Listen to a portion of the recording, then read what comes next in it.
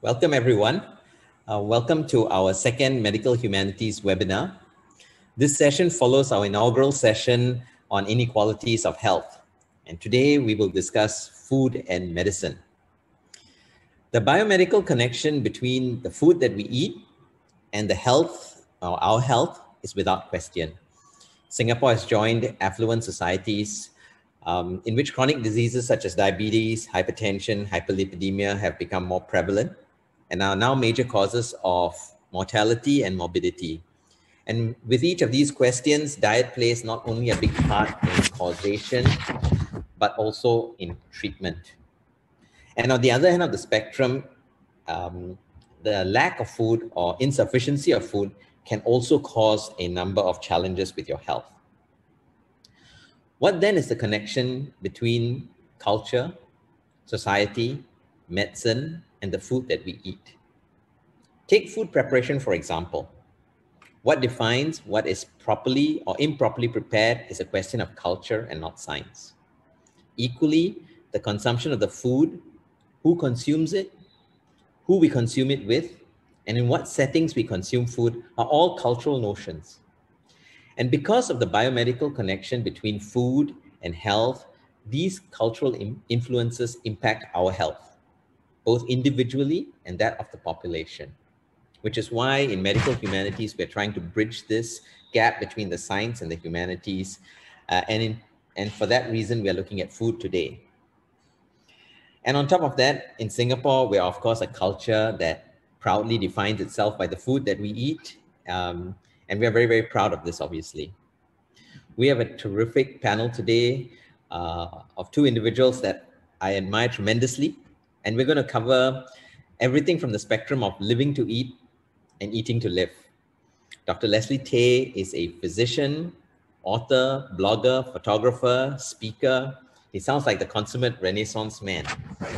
And Ms. NICHOL is the co-founder of the Food Bank and the CEO of X Inc. group of companies. So really excellent speakers. When we listen to them today, I hope that the audience will reflect on the medical humanities component. I hope we can reflect on our cultural identity, how our cultural identity is created through the food that we eat and the meals that we have, how meals appeal to satisfaction of hunger, of notions of pleasure, and more broadly of who we are as a people. How meals are situational and context-filled. And what we eat and whom we eat with and when we eat defines us in so many, many ways. I also hope that we can learn a little bit about giving to help others who are insecure about their food, who don't have these opportunities, and that in itself, that giving in itself will also define us. So I would encourage the audience to ask questions through the chat function. Just type out your questions and I will put them to our panelists. What we will do is we'll have both presentations first before we have the panel discussion. So without much ado, let us have our speakers. It gives me great pleasure to first introduce Dr. Leslie Tay. Dr. Leslie Tay has spent more than a decade searching for the best food of Singapore. I feel like I've spent more than 4 decades doing it, but he spent a decade. His epic food adventures are documented in his award-winning food blog, iEat, iShoot, iPost.sg, as well as Facebook and Instagram. He's now regarded as one of the authorities on Singapore food, and I believe it, and has appeared on numerous publications and TV programs. He has published 3 books on Singapore food and has delivered talks on Singapore's hawker cuisine to international as well as local audiences. Dr. Tay is a family physician. He practices at Karri Family Clinic in Tampines. He's happily married with 2 teenagers who often accompany him on food expeditions, but they can get a little impatient when they have to wait while he takes photographs and they have to stop eating, like all teenagers. And I've also met his wonderful wife, who serves as a backup IT tech. Today, he'll be talking to us about food culture, and I do hope that he will find the time to discuss our favorites at the hawker center. Singaporeans are spoiled for choice when it comes to food, and the heart of Singapore food culture lies in our hawker centers. How did these hawker centers arise? What are the stories behind some of our most famous dishes? Dr. Tay will take us on a historical journey of the most iconic dishes and discuss some of the implications for public health. Dr. Tay, please go ahead. Thank you very much, Prof, and thanks for inviting me to this webinar. I'm not used to talking to a screen. I usually, when I deliver this talk, I usually have all the audience, because whenever I show these pictures of the food, they usually the oohs and ahs, it's sort of like, I can hear all the stomachs growling as well. So it's a little bit funny to talk to a screen, but I'm sure you're all having a good afternoon. As we Teochew like to say, it means have you had lunch? I'm sure you all had. And it's 2 o'clock in the afternoon. So after lunch, I'm sure all of you are feeling a little bit, sleepy. So this is not the best time to be delivering a talk, but thank you very much for keeping awake and to listen in on this talk. I'm going to be talking about Singapore's hawker heritage and its impact on public health. The impact on public health part is going to be, I think, the smaller part. The Singapore hawker heritage part would be the majority of my talk. So, first question: what are the top 10 Singapore hawker dishes? I'm not sure whether the participants in this webinar. Sorry, I'm not sure whether the participants in this webinar can participate. But if there's any way for you all to maybe have a think about your top 3 dishes.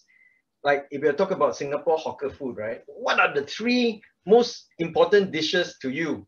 As in, if you had spent a month in Switzerland or France or Italy or the US and you come back to Singapore, what are the first 3 dishes that you will go out and try to find? Okay, think about it. And if you can, put something in your chat or however we do it.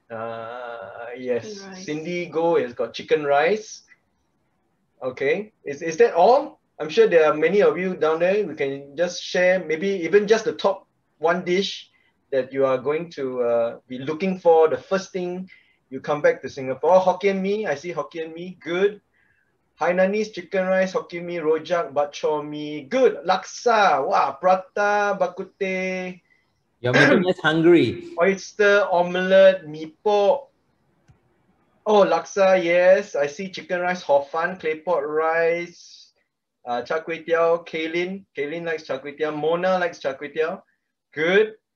Selena likes chicken rice, mee pok, coconut. What? Coconut? Just coconut only. Agnes, we got mee siam. Oh, mee siam is one of those less popular, but still very much part of Singapore food. Carrot cake. I got mee rebus. Satay, yes, that's one of my favorites. Carrot cake. I'm sure you all can see everybody else's response also, right? Chili crab, we're all running in. You see how much our food, motivates us when we talk about food. If you're, you know a Singaporean overseas, when you start talking, you meet up when you're overseas, and I lived in overseas for about 10 years, almost 10 years. And every time you meet another Singaporean, invariably you talk about food. So our food are very much a part of our culture. So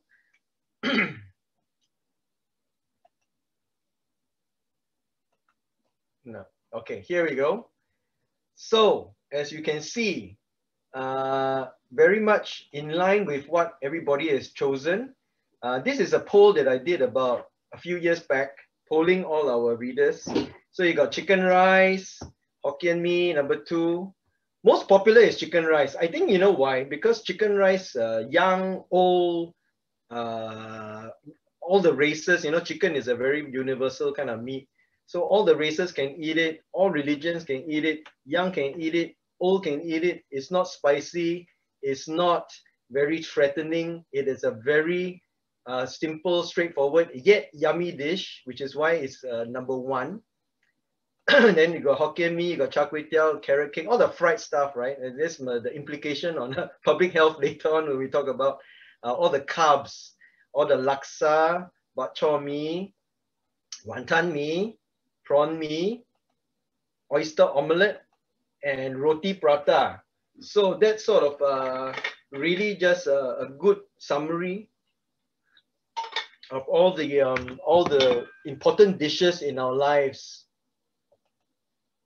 Char Kway Teow. I wrote a book called The End of Char Kway Teow about 10 years ago, 2010. I published it. My editor, when he wanted to publish my book is all about Singapore hawker food. So you look at a plate of Char Kway Teow like this, doesn't it make your mouth water? It's a representative of Singapore food, and it also represents why I say the end of Char Kway Teow. It represents the end of an era. When we talk about hawker food, we really are looking at the end of one era, because a lot of the hawkers are in their 40s, 50s, 60s, 70s, and a lot of them are retiring. The first generation of hawkers who have provided for us all this wonderful food, a lot of them are retiring. Retiring. Some of them, I'm sure, already passed on. But they are the generation of Singaporeans who built the country and who basically provided the sustenance for all the people, from ministers to the ordinary folk on the ground. Everybody grew up on hawker food. But when you look at Char Kway Teow like this, right, you begin to realize why I say it's the end of Char Kway Teow. Because basically the number of Char Kway Teow hawkers nowadays, you can, if you want to count the really good ones, they are worth your calories, right? The really good ones that you don't mind eating, putting on the calories and the saturated fats and the carbs, and you don't mind eating it because it is good, it is delicious. To find a plate of Char Kway Teow like this nowadays, not easy. There are probably about 10 very famous stalls they can go for a plate of Char Kway Teow.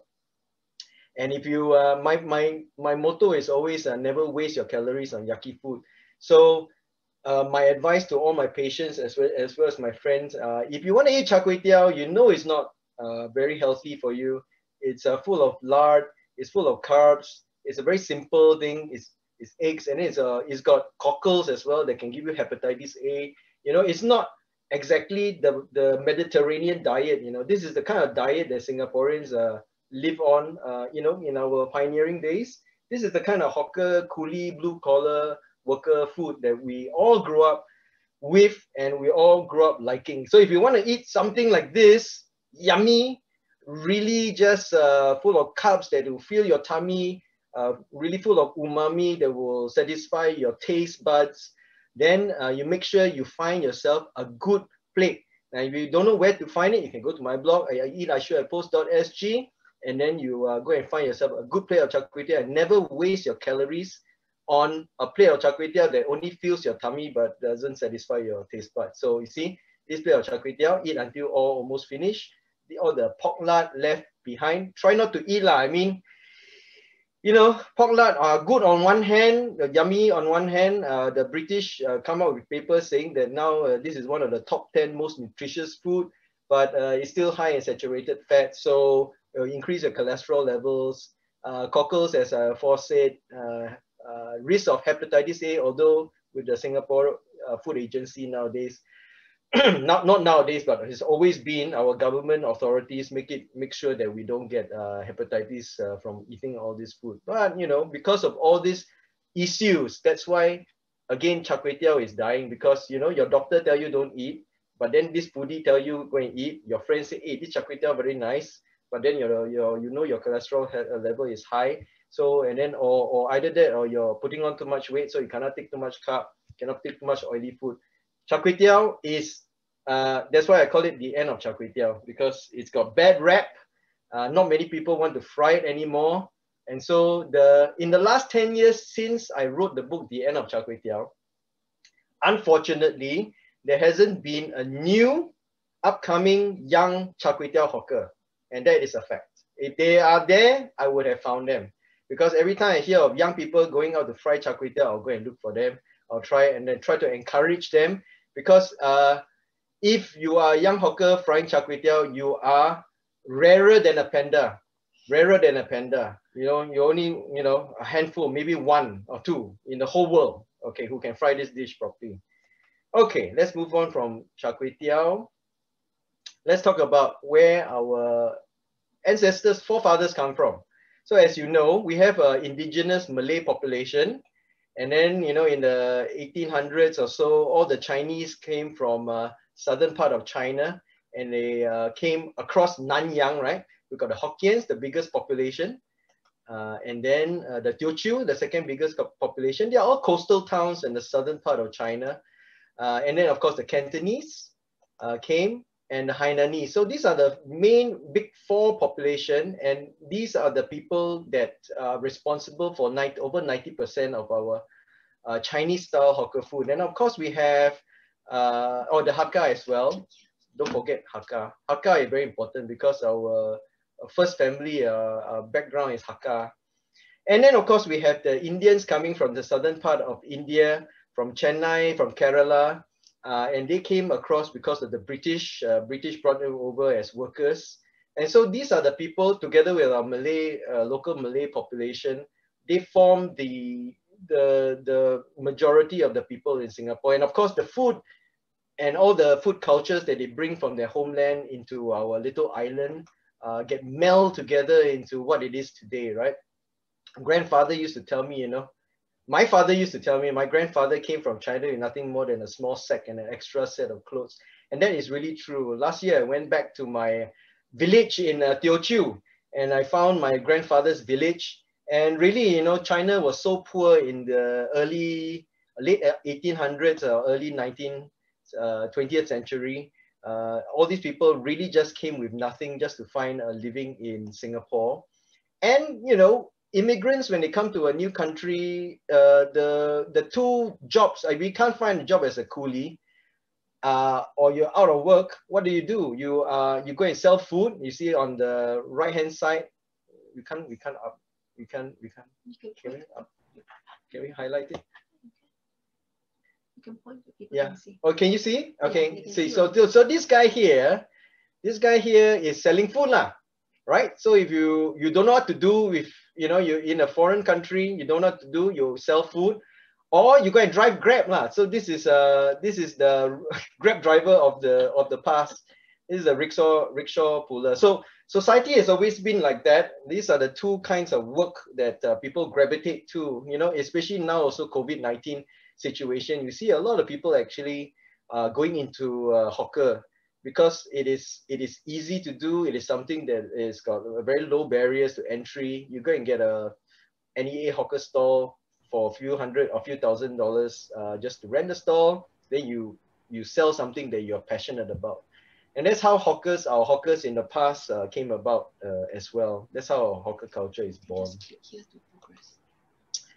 And so this Hokkien mee is one of the most famous and one of the most yummy things that we have on our little red dot. I don't know whether you realize this, but Hokkien mee has a very special place even in the canon of Singapore hawker dishes. Hokkien mee is special because when you talk about chicken rice, the Malaysians, they will say, they have chicken rice as well. The Thais will say they have chicken rice as well. You know, even char kway teow, Penang always say they have their own char kway teow. You know, laksa, they all have also. But when it comes to Hokkien fried mee, this plate of noodles is, Singapore is the only real place in the world that this plate of noodles you can find in such quantity and such quality and such flavor. Now, how did it come about? It's actually a real Singapore dish. This man, Mr. Ng is he's from Nam Sing Hokkien Mee at Old Airport Road. His father, together with his uncle, the two of them started frying Hokkien Mee in the 50s, and they were coolies. They were Hokkien coolies, and after a long day's work, they would just throw something together, put a wok, build a charcoal fire on the ground with a few bricks, throw a wok on the ground, and then they start frying this noodle, just throw everything inside, you know, near the new 7-story hotel area in Rochor, which is why at first it was called Rochor Mee. Some people even call it just ground, in Hokkien they call Toka Mee, because it was fried on the floor. And they became famous, and so all these two men went off and opened a little stall selling Hokkien fried noodles. And Mr. Ng has been frying these noodles now for 54 years. And 54 years of frying just the one dish. having one stall, frying one dish for such a long period of time. And that is what makes Singapore hawker food so unique. You know, in overseas countries, if you're in the European countries, whatever, you don't find people just specializing in one dish, just one dish for a whole lifetime.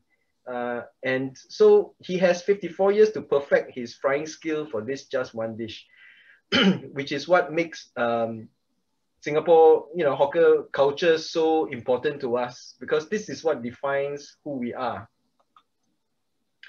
So the good news with Hokkien Mee, as opposed to Char Kway Teow, is with Hokkien Mee, there seems to be new hawkers entering into the hawker trade. This gentleman here, he runs a Hokkien Mee stall in Lorong 7, Toa Payoh, called Hokkien Man Hokkien Mee, because he is Hokkien. So he used to be a fine dining chef at Les Amis, and he ditched the fine dining chef's apron to don on a hawker's apron, and he started to produce this plate of Hokkien Mee using Western skills of making stock, you know, and having his ideas of what makes the Hokkien Mee, you know, how to perfect this very traditional dish. So when it comes to Hokkien Mee, I think there is a future for Hokkien Mee. But unfortunately for our poor Char Kway Teow, it's still looking very bleak. So some dishes are doing well, and some dishes are not doing so well. So as you all know, this hawker culture of ours is so important. Our government has put it up for the UNESCO list of intangible heritage, and it looks like the latest news is that we are almost going to get it, because the expert panel has already recommended it to UNESCO to be put into the UNESCO list of intangible heritage. So it looks like we are going to get it very soon. And that will be good news for all our hawkers who have worked so hard to really build this hawker culture, and giving us Singaporeans this particular thing that we all know. You know, when it comes to culture, we all know what it is, but it's sometimes very difficult to put your finger on what it really is. But the hawker culture, what it really is being able to go to this place called a hawker center, coffee shop, whatever, and then knowing that you're going to find a lot of stalls selling lots of food at a very cheap price, and knowing that you'll have tables that are fixed there with chairs that are fixed, and knowing how to chop your seat. You know that you know that when you go to a hawker center, first thing is to find a table, chop your seat, and then everybody go and line up for their food. And then you know how to spot the good hawker stall from the from not so good hawker stall. Look for the queues, look for the, you know, all the accolades, you know, the Channel 5, Channel 8, iEat, I post recommended food stalls, and then sit down. And then nowadays, the hawker culture is now changing, where everybody thinks, oh, okay, nowadays need to return our trays, make sure that you try to keep the table clean. We're trying to promote this culture now. And of course, then the auntie will come and clean your table, and then people will come and sell you clinics, and then for $2, $1. This is all part of our hawker culture, which is what makes Singapore hawker culture unique. I know a lot of countries around in Thailand, in Malaysia, also have their hawker street culture, but our culture here is very unique, which is why we are trying to preserve it. So how the question is how to preserve hawker culture, because all these older hawkers are retiring, and there's no one and not enough are actually replacing them. So I sit on the Hawker 3.0 committee, and we looked at this problem. Now, if we want to preserve our hawker culture for the future generation, how are we going to do it when there are not enough people coming into the trade? So these are the questions that we need to work on, you know, in order to ensure that 10, 20, 30, 40, 50 years from now, which is irrelevant to me, I think, but relevant to a lot of young Singaporeans, is whether or not we still have a hawker culture, whether we still have a hawker center that we can go to enjoy our food. So Government is now looking at new schemes to help retiring hawkers pass on stalls and skills to safeguard hawker culture. This has only been released. This is what we've been working on. We are trying to see how we can help the retiring hawkers have a small little pension as they train the next generation. That means the government is going to play matchmaker. We are going to try to matchmake young aspiring hawkers or people who are looking to go into the hawker trade. We're going to try to marry them with an old hawker who has no one to pass the business to. Try to marry the two of them together and see whether we can continue the tradition. Okay, but on the other hand, now that's the other problem. The other problem we have is, 3 years ago, we heard Singapore's PM declaring war on diabetes in a National Day message. And diabetes is a big problem in Singapore. In 2014, 440,000 Singaporeans have diabetes, and it's estimated to go up to 1 million by 2050. And that has very, very big implications on our public health. And being a family doctor, I can certainly tell you that we see a lot of cases of diabetes, as well as high blood pressure and cholesterol. But diabetes is a big problem. But why is it such a big problem in Singapore? Well, because of the food that we eat. Really, I mean, if you think about it, we are not Mediterranean. We're not Greece and Italy, where they eat a lot of olive oil, nuts, fish. We don't have a Mediterranean diet. We have a very blue-collar coolie diet, which is full of carbs, which is full of oil, which is full of soy sauce, salt, and things to make it. Cheap ways of making things, making cheap things yummy, to fill your tummy. That's our hawker culture. That's how we all have evolved, because we did not develop from a rich background. We developed from a very poor sort of a background. All our ancestors, when they came to this country, they were poor. And so our country is built out of necessity. And that's why we have things like kway teow, noodles, rice, lots of dishes, our hawker dishes, full of all this high carbohydrates, high oil, soy sauce, salt, kind of food, right? Because that's how we grew out of. And so now the challenge is for the health promotion board. We are doing a great job trying to help promote healthier eating. Eating light at a hawker center is possible, but as you and I know, we like to talk about eating light, but when it comes to actually choosing the food we eat, people still go for taste. 1/3 of Singaporeans eat out more than 7 times a week. 80% of Singaporeans eat out at hawker centers more than once a week. Preliminary analysis also show that people who usually eat out at food centers consume 200 kilocalories more, or about 10% more than those who seldom eat out. There's no question about it. When you eat out at a hawker center, if you eat out a lot at a hawker center, you're not going to get enough vegetables. You're not going to get your high fiber, low carb diet. Okay, so because hawker food by nature is not designed for that purpose. You see, this is from the American Dietetic Association. Cultural food practices of Singapore. And when you read this, all of them you'll be nodding. Yes. Singaporeans usually eat 3 main meals a day. So this is reported by an overseas person trying to categorize what Singaporeans are like when they eat, right? And occasionally a late night supper. Yes, everybody nodding their head. Popular breakfast is toast with kaya, a sweet coconut egg jam, soft-boiled eggs, yum, and coffee with condensed milk.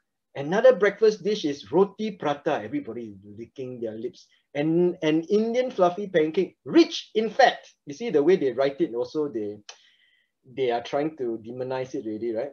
Eaten with curry. Lunch and dinner are similar, usually consisting of rice or noodles accompanied by stir-fried meat vegetables.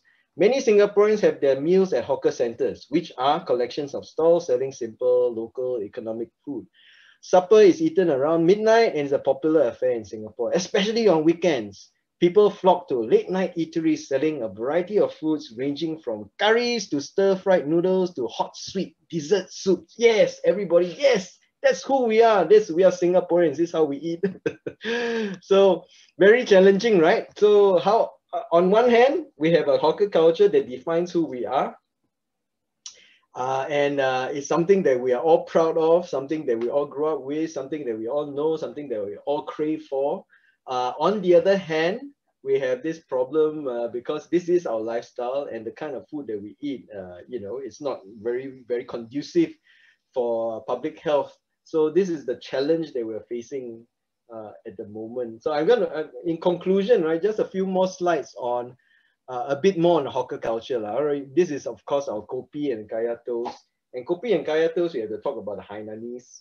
Hainanese people came from Hainan a little bit late. They came later than the Cantonese, Teochews, and Hokkien. So by the time they came here, all the good jobs have already been taken. All the jobs that require, you know, less back-breaking work. The Teochews and the Hokkiens, they're all into the trade already, the warehousing and all these things. Trading is already gone to all these groups. And in those days, you're categorized by your dialect group, right? So if you are Hainanese, when you arrive in this country, you seek out the Hainanese, your Hainanese folks, you know, all your comrades or your Hainanese comrades, and then within that association, you find your work. So the poor Hainanese, when they came into our country, they were a bit late. All the good jobs have been taken. So a lot of them went into food, okay? And a lot of them became sailors and they worked for the British. And from the British, they learned how to make coffee. And of course, they learned how to make toast. And because in those days, you can't get hold of jam, so they were the ones who came up with this idea of making a coconut-based jam with eggs, giving us kaya. So we have the Hainanese to thank for our favorite classic Singapore breakfast of kopi and kaya toast. And we have the Hainanese to thank also for, this is curry rice, right?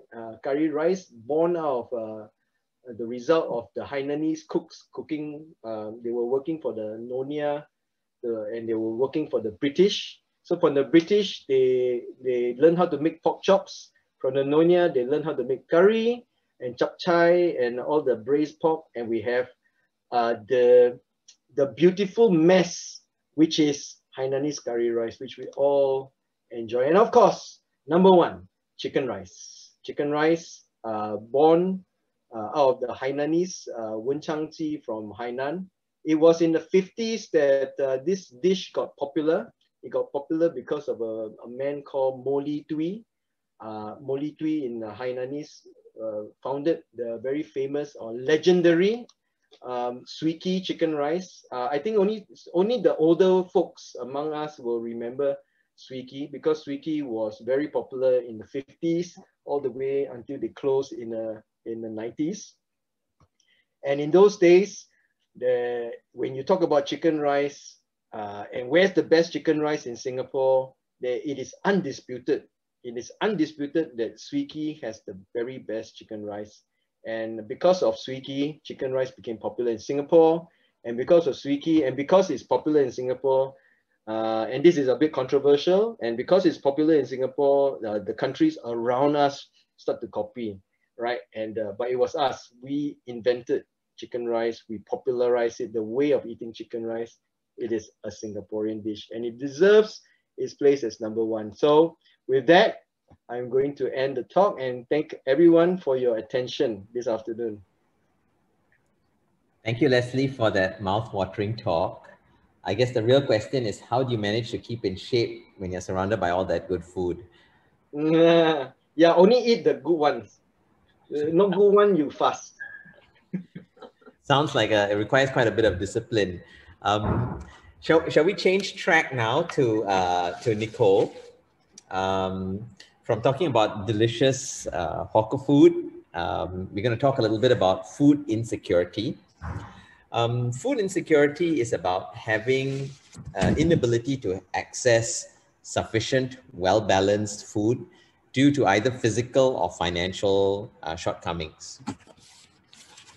And by identifying specific factors that contribute to food insecurity and learning about experiences of people have, we may be able to bridge the gap to fill a smoother, more targeted support distribution system so that everyone has enough food. Ms. Nicole Ng co-founded in 2012 the Food Bank Singapore, which aims to end food insecurity in Singapore. The Food Bank Singapore collects and redistributes excess food to about 360 non-profit organizations, reaching out to more than 300,000 underprivileged. That's amazing. Nicole is also the CEO of the X Group of companies. In a talk, she's going to talk in depth about food insecurity, where it all began for the food bank, and how to move forward.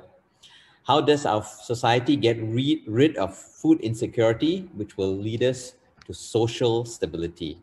Nicole?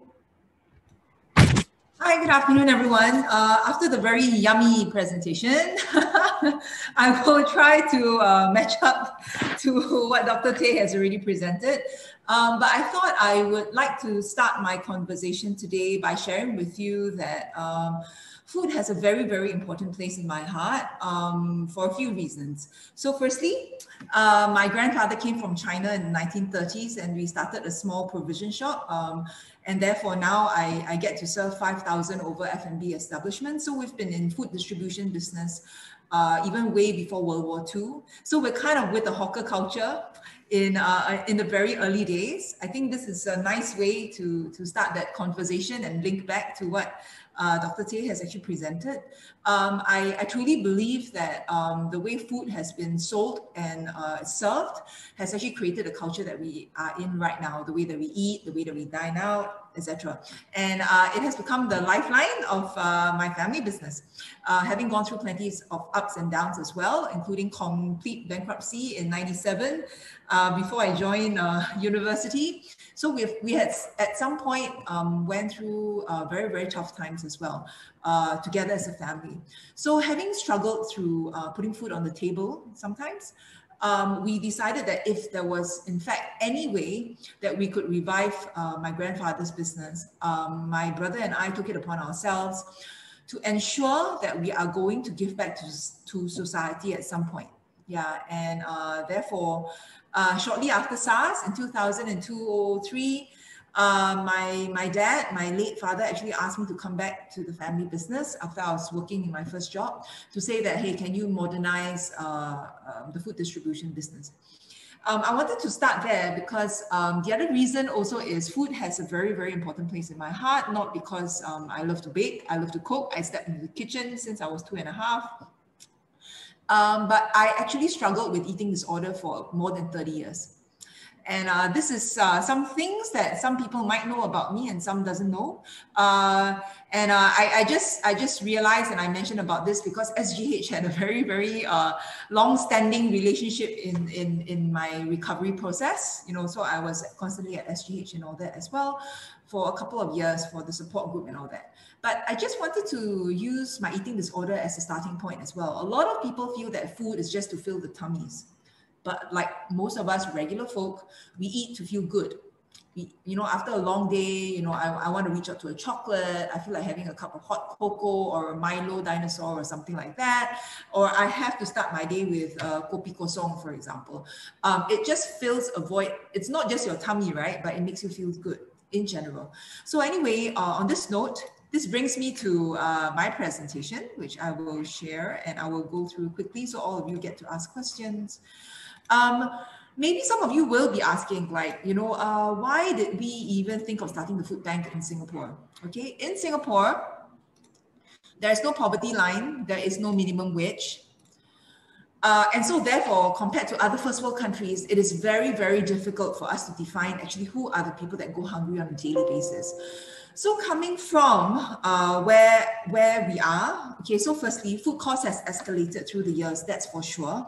Secondly, our incomes have not doubled through the years. Okay, so a humble tin of vegetable oil, for example, which is palm olein, when I joined the business in 2003, it was about $11. So in current market rate, it's about $24. So it's more than doubled in under 20 years. So, but definitely all our incomes have not doubled or tripled or something like that, right?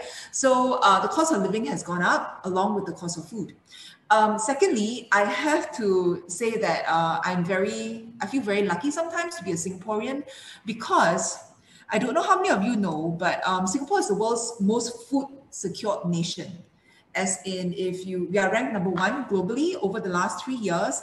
That means we are above Norway, we're above UK. In case you didn't know, this means that SFA have done a very good job securing our food sources, despite Singapore only growing 10% of everything that we consume. So now you hear about the 30-30 movement, support local farmers, and things like that. But for a tiny little country that imports basically nearly everything that we need to consume, not just for our tummies, for our everyday disposables, we're ranked number 1 as the world's most food secure nation. We are currently importing from more than 100 countries in very safe ways. We have also found a way to import a diverse food source so that, like in a pandemic like we are right now, none of us are going hungry. So when the borders were closing, there was this whole panic, right? That, oh, there's no more fresh vegetables and things like that. But we're world's most food secure nation. But that is on one side. So my question is, if the cost of food in Singapore is relatively low because we have no import taxes, and I think a lot of you would agree, you can still get a hot meal for 4 Singapore dollars. And if any of you have traveled to the US, Australia, UK, or whatever before, you would know that $4 doesn't get you anything. Probably coffee and half a donut. Why is it that cost of food is relatively low? And as food is also very accessible because of the way that we have planned our urban planning. This is very in line with the humanities part of food structuring or daily necessity structuring, right? In all our HDB flats, you would find a doctor, definitely a food court, a supermarket. So all your daily essentials are within your reach. But why is it that you still have so many people that are facing food insecurity? So now, in 2012, my brother and I decided to set up Singapore's first and only food bank. So much so that I always share this. Singapore is very, very behind in the way that we are redistributing food. It's not just in how we deal with food waste, but also how we are facing poverty issues along with food insecurity. So when we wanted to start Food Bank in 2012, the first obstacle that I faced was the officer at Accra, right? Which is because we set up as a charity, limited by guarantee, which is a non-profit. But we decided to start it at Accra, which is a company, the registration department, right, for all companies. So the lady said, oh, Singapore got no more banking license. So, and that's when I realized that they thought that we're going to be another DBS or OCBC. Okay, and that's in 2012. Feels like light years away already. 8 years ago, nobody quite understand what food banking really is. Okay, so food banking is not new. It's been in the world since 1950s in the US. It's just that it's not been in Singapore or in Asia and abroad in a very big way. So we bit the bullet as well 2 years ago because there is no report card for us. We worked so hard through the years trying to salvage food, redistribute food, but actually what are the kind of numbers that we're looking at? And when we're talking to expats, locals, combined, like, hey, there's no homeless in Singapore. There's no poor people that lingers around. There's hardly any beggars, right? Like, how come there's food insecurity? And are you sure that there are people going hungry? So we worked with the SMU, Lian Center for Social Innovation. We paid them $250,000 to deep dive into food insecurity. So just now, the statement for food insecurity, the definition that we use has already been explained during my introduction. It is very important that the definition of food insecurity that we use in Singapore is first world. It is in line with what Canada uses, what France uses, is the accessibility to nutritious food to lead a healthy life. Okay, so what are the numbers looking like? Okay, so it's 10.4%. This is pre-COVID numbers. I can honestly tell you with COVID, it's looking at 1 in 7 or 1 in 8 people that lives amongst us that cannot afford to feed themselves. It is a very staggering number, which means that it's close to 500,000 people that lives amongst us. And we did the study, 5-room flats, private property. It's not just rental flats and all that, which all of us, have that misconception about. It can be your neighbor, your teammate, your friend, for example, but hunger has no face. So the media is always asking me, how does the hungry in Singapore looks like? Any, color, religion, whatever. Is there a definition? There isn't any definition. Okay, so anybody can go hungry on a regular basis, and a lot of times they are one paycheck from going hungry. So I will actually share the link to the presentation. And then maybe the SingHealth team can actually share with all the people who are attending today. So I won't bore you with that. So this is our mission.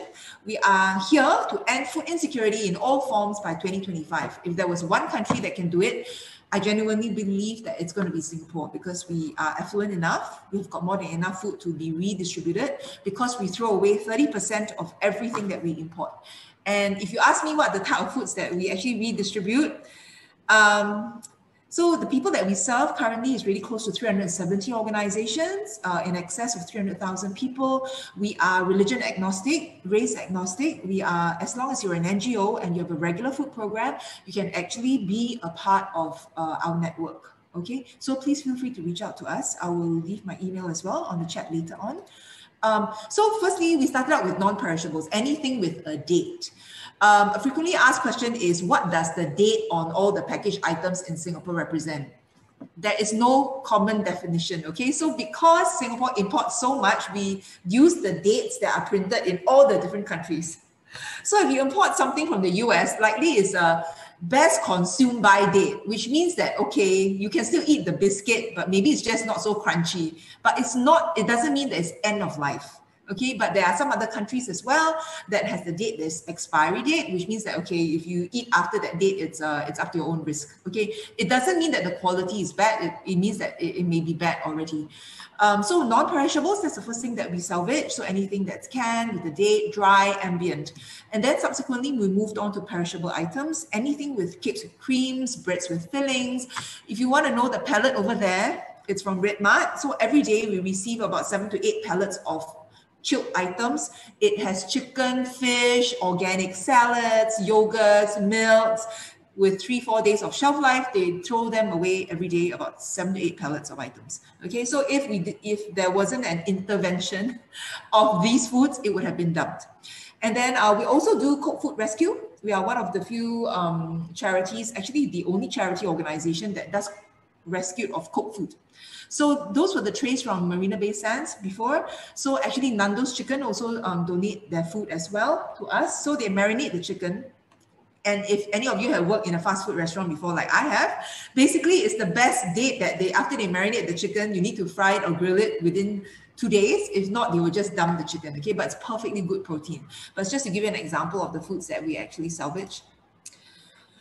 So we also created Singapore's first and only still good to eat food bank box. Okay, so this is a recycling bin for food donations. So we realized early on, about 2013, that a lot of the expats, when they were moving house, I had the ladies taking buses, with bags and bags of pasta and canned food that say, hey, I am moving house, I'm going back to Norway or something.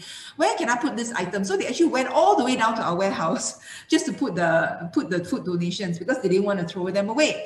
So we decided to decentralize the food collection. Okay, so this is what we did. So now we have more than 70 public locations, and actually some of them are in schools as well. Food drives, we used to do a lot of food drives before COVID. So now there's a lot of virtual food drives as well. So people actually the students, we did a few with hospitals as well.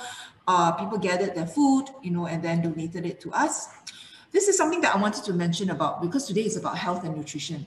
And maybe a lot of people feel that the social workers, for example, maybe some of you are listening in right now, you always feel that for the needy to change the way they consume is the doctor's work, right? Brainwash them, eat less sugar, eat less carbs, eat more vegetables, and blah, blah, blah. But at the food bank, we feel that the way that we can change the way they consume their food is through the donations that we can give. The first people that we need to brainwash is actually the donors. Because actually the donors, they love to donate instant noodles or very unhealthy stuff, because they consistently feel that, oh, maybe it's always just plain rice that they eat. They don't donate spreads, they don't donate milks, they don't donate healthier items. In their brains, they just feel that rice, that's it. Or maybe instant noodles. So in order for the underprivileged to eat better, we actually introduced a healthier food bundle, where we incorporated hardy vegetables that could last without refrigeration, brown rice, bihun, now with, all the different types of support. The pricing of like unpolished rice or mixed rice, or brown rice, bihun, it has significantly gone down. And the thing is that we're trying to tell the underprivileged that eating healthier doesn't mean that you need to go on a gluten-free diet or an organic diet or 100% sugar-free diet. It is about adding that 2 tablespoons of corn to your everyday instant noodles, maybe adding some protein in different ways, you know, and maybe even you can consume it through milks and things like that. Okay, so we also salvage fresh food. You can see all the vegetables laid out. Very sad to tell you that these are the vegetables that every day is dumped at Pasir Panjang. I don't know what's wrong with the xiao bai cai. I don't know what's wrong with the capsicums, but they look perfect to us. And we have actually received more than 1,000 cases of organic baby carrots before that was going to be dumped. And when we asked the person why, the boss told us, oh, I don't know how to sell. Then I was asking them, why do you import? So, but basically, because the cost of importing in Singapore is very, very cheap. So that's why we throw away 30%. Okay, there's warehouse. We also have a juniors club where you can send your kids to torture them from 5-year-old onwards. But that's not, we don't torture them. But basically, we think that in order to change everybody's mindset about food waste, about nutrition, about food insecurity, we need to start from young because they absorb really fast. So anybody from 5 years old onwards, you can actually volunteer with us. You may have seen our vending machines. We will have 40 over of them rolled out before the end of December. So what happens is we realize a lot of times food aid is not dispensed. We don't have an A&E for food aid distribution. Usually it's during office hours, or the social workers only work half day, for example, or the family service centers, the SSO centers only operate half days on a Saturday. But if you are hungry, so let's say if someone ends up in jail, for example, the sole breadwinner, at night, maybe the next day immediately, there's no money at home. So basically they need somewhere where they can get food 24/7. So we decided to do it in a manless way. So we have issued bank cards where we are going to issue out more than 45,000 of these bank cards to the needy population where they can just tap and they have a choice of what they want to redeem. And actually this year in October, we just rolled out our cooked food machines as well, where together with the National Heart Foundation, we are actually giving people meals, hot meals on demand, healthy and nutritious meals and tasty meals as well. Because a lot of the Meals on Wheels program are not tasty. And actually there's a lot of food waste where we already know every day a few hundred packets are thrown away to feed dogs and feed cats. So we wanted to change that. So this is something that we're doing. This Feed the City during the circuit breaker. So actually, we are also very happy to say that we supported a lot of hawker centers as well with our Feed the City program. So we actually carved out a special program just to help the local hawkers, especially those in the CBD area, because they basically were suffering a lot. So what we do is we raise funds and we take the money to support the F&B outlets. And then we bought very yummy meals and then we gave it to the people in need. So instead of asking a soup kitchen to cook the meals, we actually gave them restaurant, hawker, great quality food. And I would really like to emphasize here that maybe some of you would be shocked with the numbers and you're just looking, wow, you know, it's close to 1 million meals that you've given out all the way till September. Our humble target was 50,000 meals.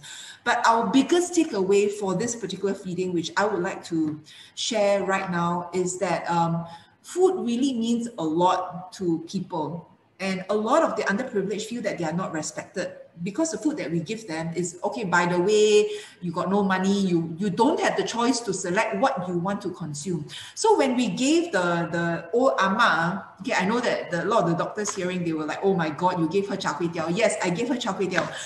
The auntie was so happy. They said, oh my God, I've not eaten char kway teow for like few months already because I can't afford it or I don't know where to buy a good packet.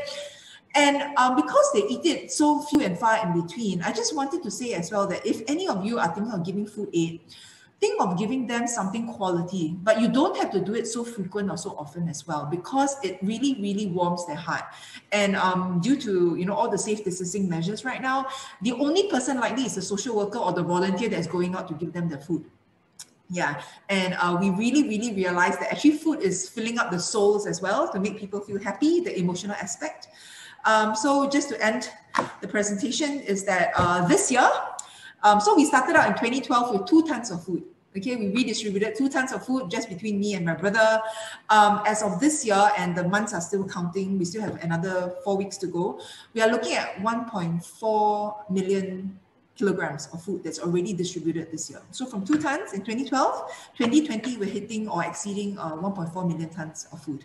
So if you ask me whether there's people in need that requires food and go hungry on a daily basis, I'll tell you yes. And the biggest takeaway from our food insecurity report research is that despite the amount of food and networks that we have in Singapore with so many charity organizations, 80% of the people interviewed said that they don't know where to get food help. And I think this is a very big problem for Singapore in general, especially I've mentioned this to MSF and the ministers as well. There is no communicated way of where food aid is being given. Everyone is just blindly giving. So a lot of the social workers have also written to us, and I think some of them from SingHealth, in fact, they said that, you know, I've got this uncle that stays in this block, but I don't know where to direct him to get help, to get food aid. So next year, 2021, a big program that we're doing, I will end my sharing here. But I will actually tell you that, you know, how do I stop my sharing? Yes, okay. I would like to say that we are putting together Singapore's first feeding directory, not on the hawkers' foods, okay? That one you can go to Dr. Day's website. But we are actually putting together a national directory of where all the food aid can be gotten, and we'll be sharing with all the doctors, nutritionists, social workers as well. So we will be in touch really, really shortly, first quarter of next year. Yeah. Thank you so much, NICHOL, for that sobering lecture in some ways. We can never be grateful enough for how lucky we are. And thank you for the amazing work that Food Bank is doing. There's already one of the participants who wants to contribute. So we'll try and link you up after. Also, thank you for sharing about the eating disorders. That was very brave of you to share what must have been a really tough experience. And, you know, you are living embodiment of what is possible, you know, how far you can come. This is supposed to be the Q&A session, and, you know, for the participants to, you know, submit your questions, and I will redirect it towards the panelists. Maybe I will start with a question of my own. You know, food is part of our identity, right? It sort of defines who are the in-group, who's included in our meals, who are excluded from our meals. There is high status, low status food, and so on. I was wondering, you know, what do you all think about how entwined is food in Singapore, in Singaporeans' identity? And, you know, could you say a little bit about that? Perhaps Leslie? You know, if you look at any culture, and if you want to put, you know, if you compare ourselves with typical American or European, and you know, if you look at the French, you know that the French put food on very high up in their priority, whereas the American, you know, the way they eat, perhaps it's not as high up. For Singaporeans, it's very much up there.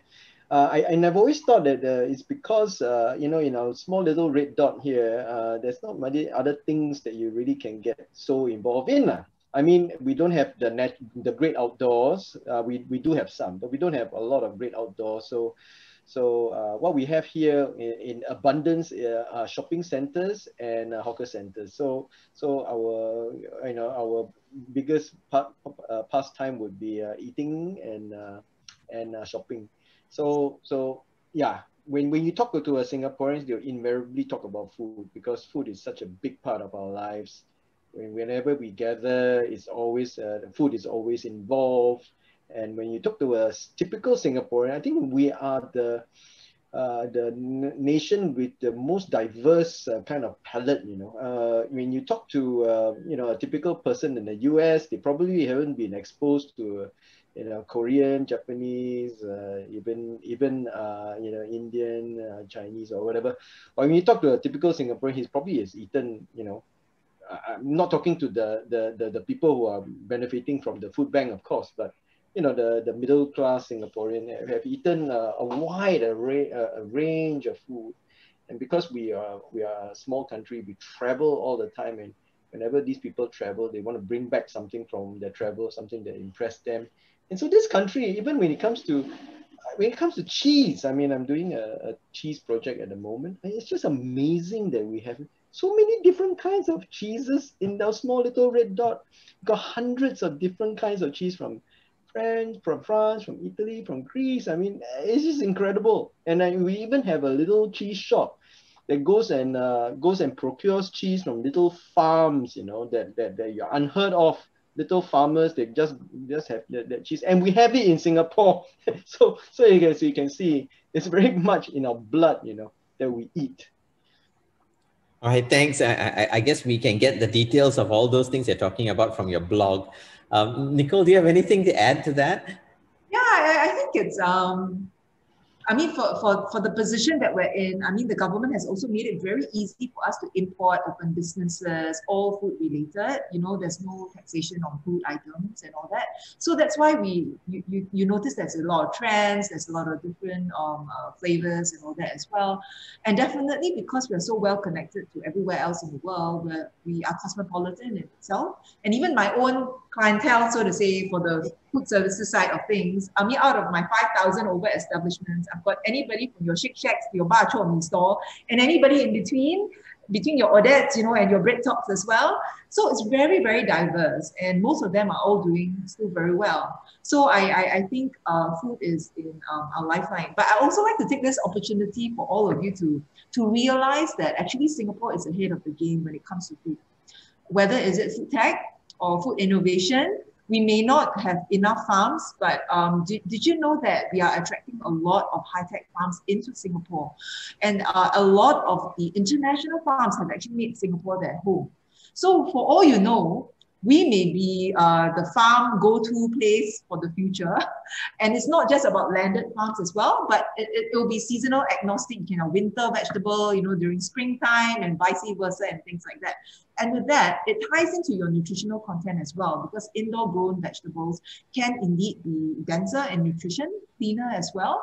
So there's a lot of positive sides, you know, while we are struggling through this pandemic, to think about how we are going to pivot in terms of our food source as well. Yeah. Right. So soon we'll be producers as well as consumers of food.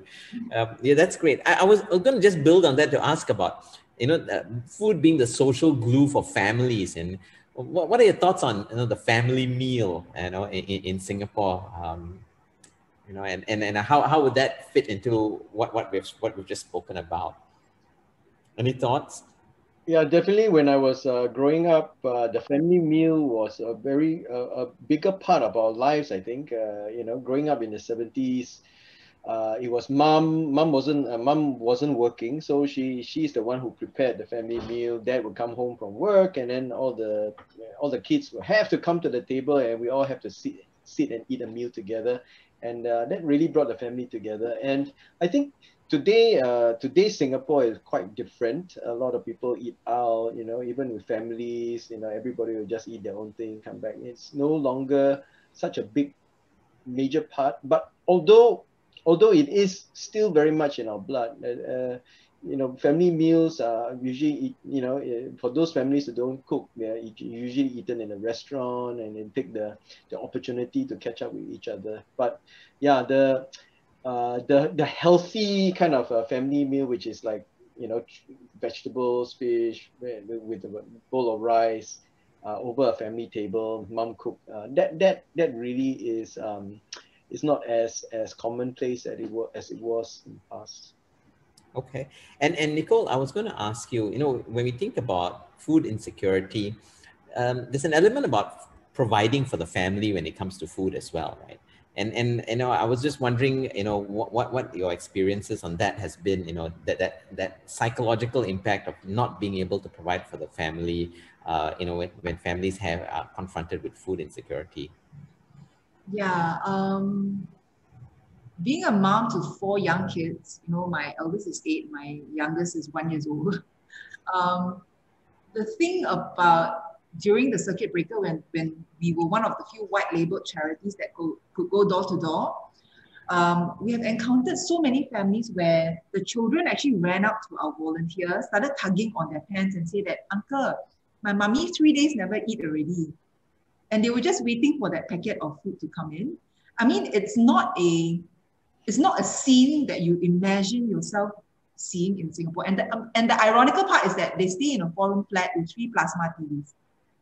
So what has gotten us to this level where even someone who can stay in a regular HDB mid-income but cannot afford to feed themselves despite food in Singapore being so affordable? I think it is important to note, like in most Asian countries, we're not alone on this. There is that sense of stigma in terms of stepping up to get food aid. It may not be as shameful, for example, to say that I cannot pay my medical bills or I cannot pay my school fees, for example, because the bills are exorbitant, right? But if you say that you cannot even afford to spend $100 on groceries for that month, it's very telling. And so this has actually stopped some people as well from coming up to say that they actually need help.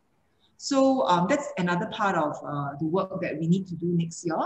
Yeah, when we are addressing the gaps in the system. But you're right to say that there is a stigma attached. Right.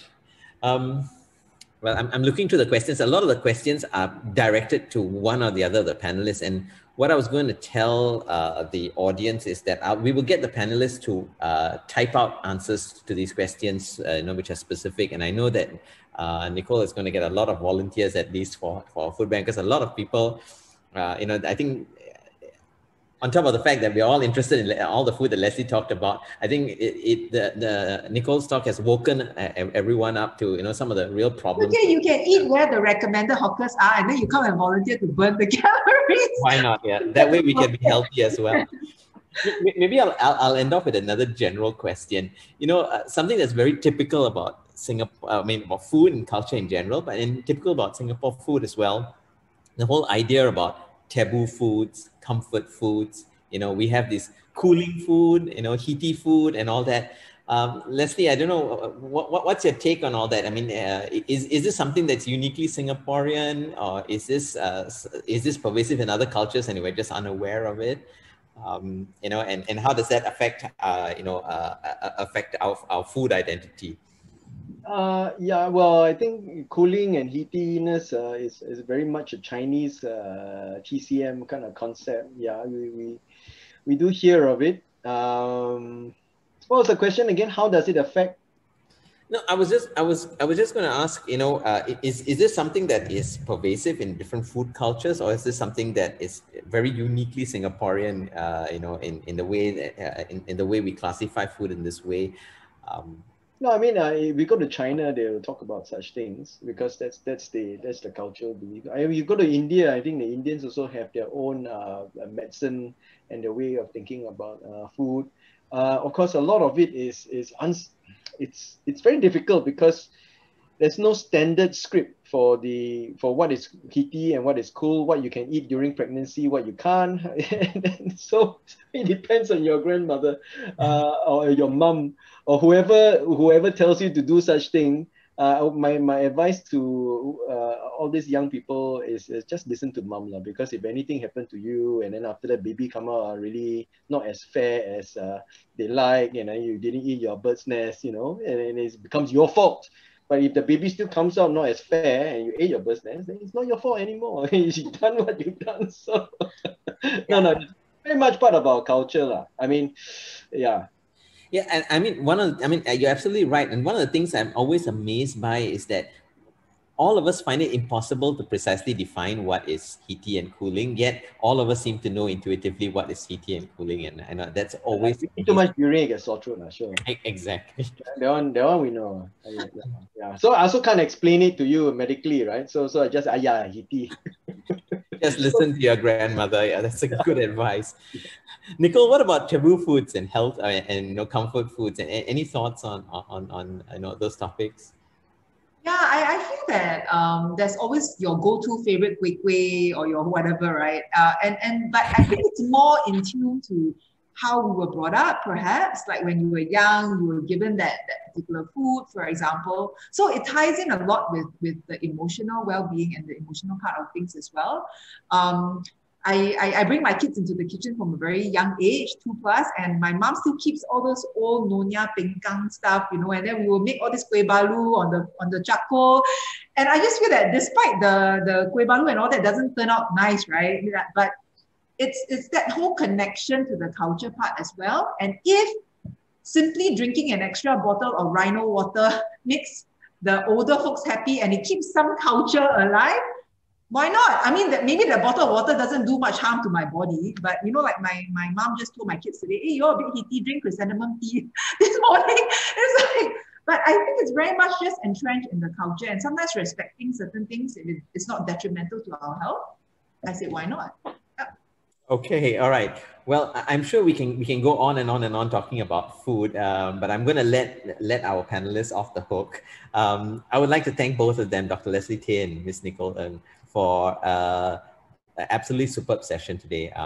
They've managed the impossible task of being intellectual without being condescending, of being informative without being tedious, and they've left me absolutely hungry. Not only for food, but also for more conversations about food and about food insecurity. I mean, as I said, there are lots of questions on the Q&A about this. Just like to finish off by letting everyone know, this webinar series on medical humanities is made possible by the untiring team of Karri, Suhaila, and Kashni from the Medical Humanities Office at SingHealth, Duke NUS Medicine Academic Clinical Program. The series was conceived by Dr. Warren Fong and Dr. Ong Eng Kun with the support of Prof. Lu Chen Min, who's the chair of our program.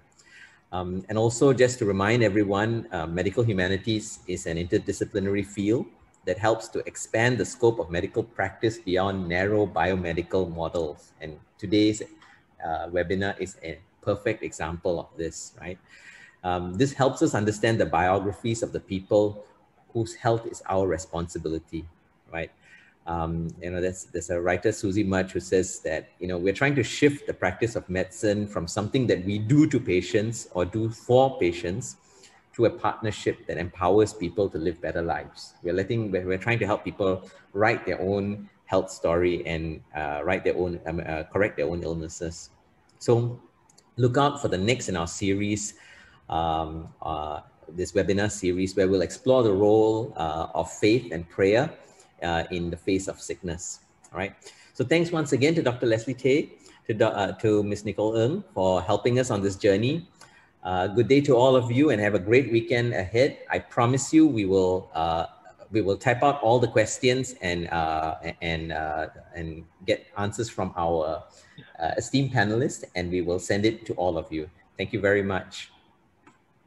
Thank you. Bye. Goodbye, everyone. Bye.